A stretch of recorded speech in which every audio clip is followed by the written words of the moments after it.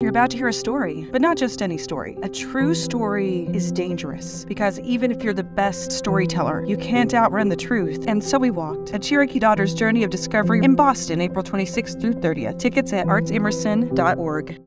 OCO, the DeLanna Studi Kaywood, Hi, I am DeLanna Studi. I'm a proud citizen of the Cherokee Nation, and I'm thrilled to be sharing And So We Walked here in Boston. And So We Walked is my one-person show that I crafted after walking along the northern route of the Trail of Tears, all 990 miles, with my father on a 6-week journey. And it's the story of what happened between us as we were traveling. They really relate to the story between a daughter and her father, and the concept of family and what that means. And a lot of people can relate to a lot of the characters in the play, even though some of them are Cherokee and most people aren't. So that's always exciting to me. It's just to find how universal the story is, even though it's a very specific Cherokee tale.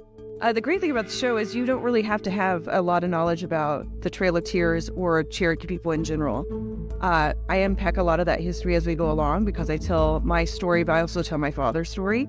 And so in a weird way, you learn about the Cherokee Trail of Tears as I learn about it, because I'm learning about the trail on the trail. When I told my father I was coming to Boston, he was very happy.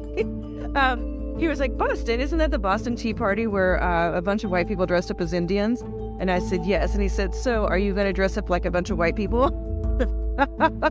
And I do play some in my play, but I also play a lot of Cherokee, including my father. And the fact that my father has seen it and gives his consent and continues to see it anytime it tours, if it's close to home, I think speaks to how I play him and the fact that I haven't been disowned yet, so that's good.